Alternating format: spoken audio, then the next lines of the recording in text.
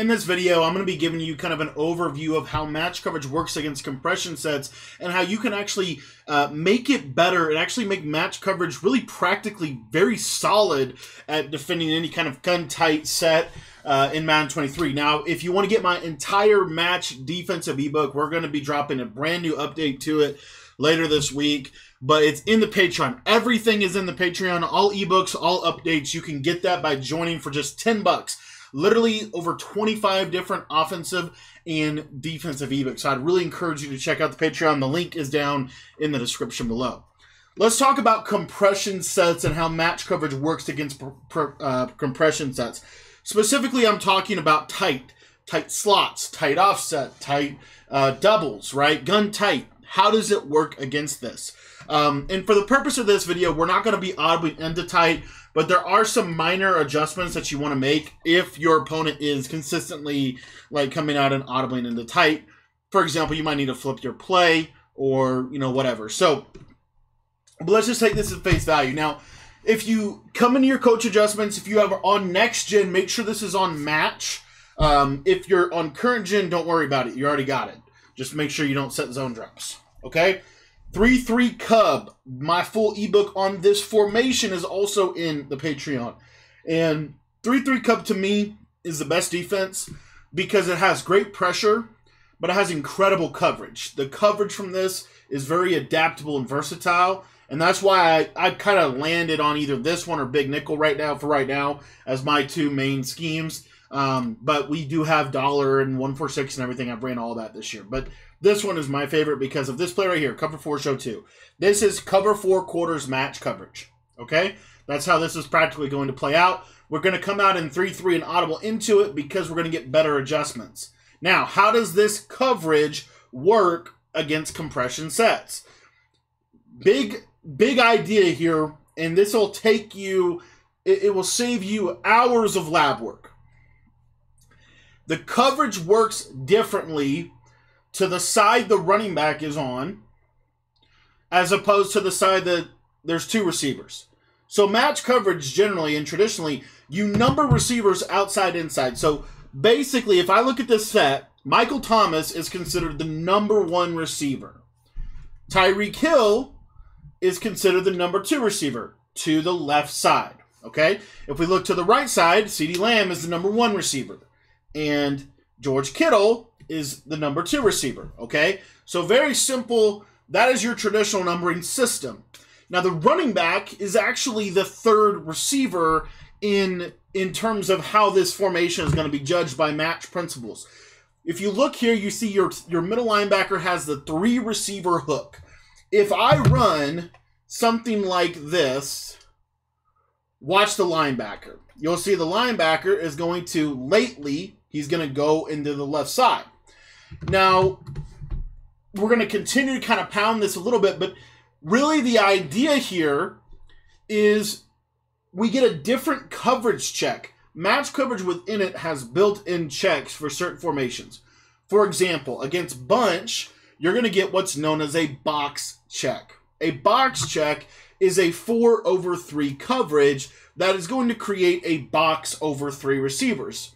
So essentially, this guy would be the bottom corner, this guy's the top corner, this guy's the middle or the inside corner, and this guy is the inside corner.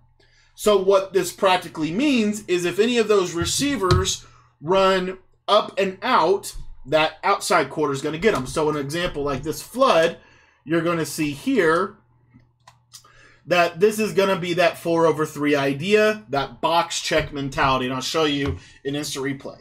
That's an example of a coverage check. Another coverage check you're going to get, especially in trips formations, is you're going to get what's known as solo, which I'll talk about that in just a second.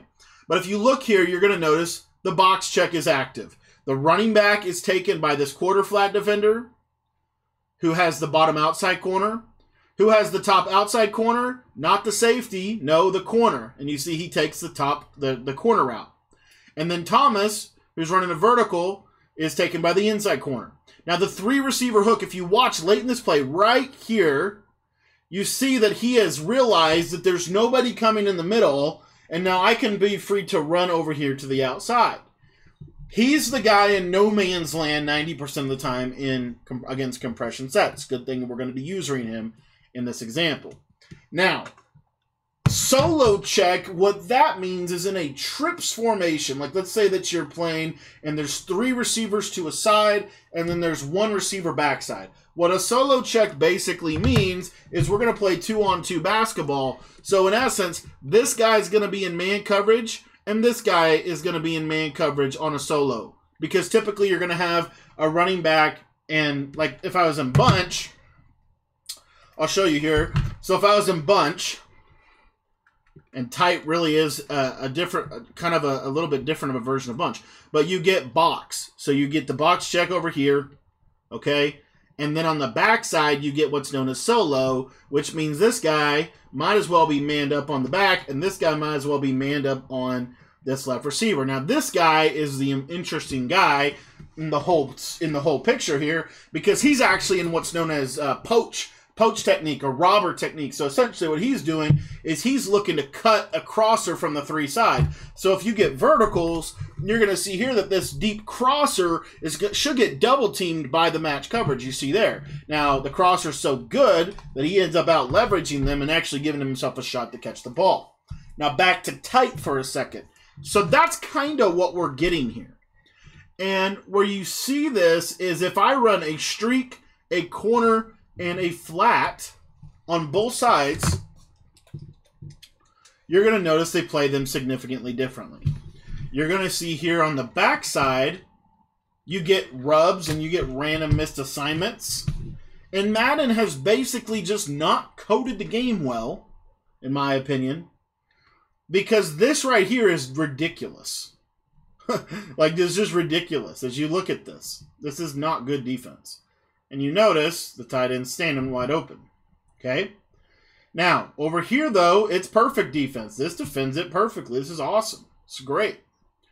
Okay? So, the question is, what's the best adjustments for match? Well, essentially what you're getting on the backside, and if you look at mesh spot, this is a great example, is you're actually going to get a decent check, but the main problem is really in the flooding of zones to the side opposite the running back. But if you watch here, you're going to notice the match coverage actually can do a really good job at defending any kind of like deep post or deep crosser from that 2 receiver side. So you see here, this is pretty decent defense. You see it's double teamed really well, topped, and then the 3 rec is really the responsible party for that first inside. Remember, first inside of the box. If anyone comes across the formation, that 3 receiver hook is going to defend him. Okay?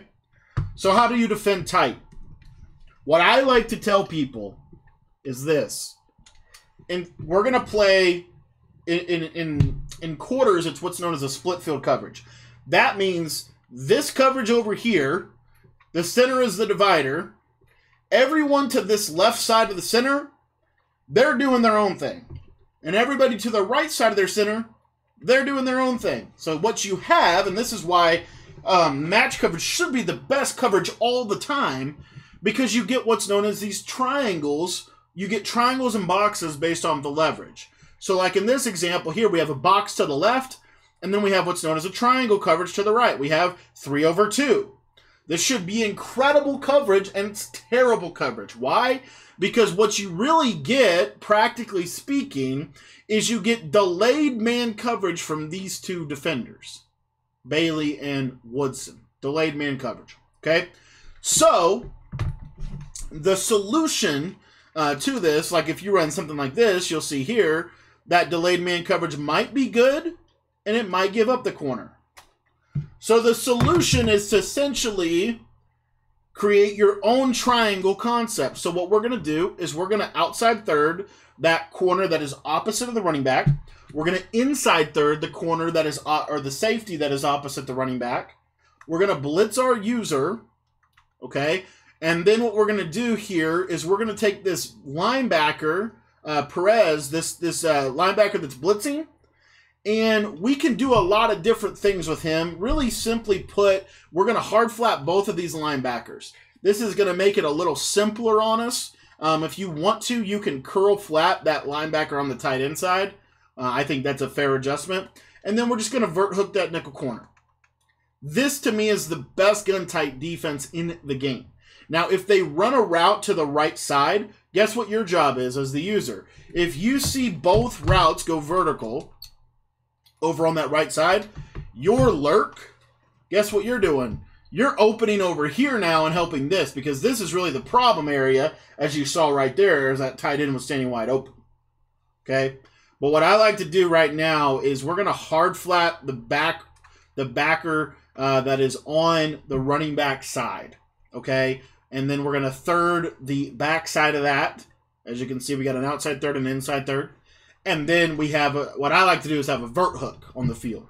Because vert hooks are extremely effective. In fact, if you were playing tight offset, the vert hook will actually match the corner because the running back would be on the other side. Okay? Now, let's say they do something like this. This is kind of an adjustment. Let's say they motion anybody to the right side. Guess what you're doing? You're re-audibling into cover 4 show 2, and then all you're going to do is you're going to basically play traditional quarters. Okay? Now, in empty sets, what I like to do is man up the number 3 receiver with that blitzing linebacker. So we're just going to man him up and play our quarters. And as you see here, we're able to play really good defense. Okay?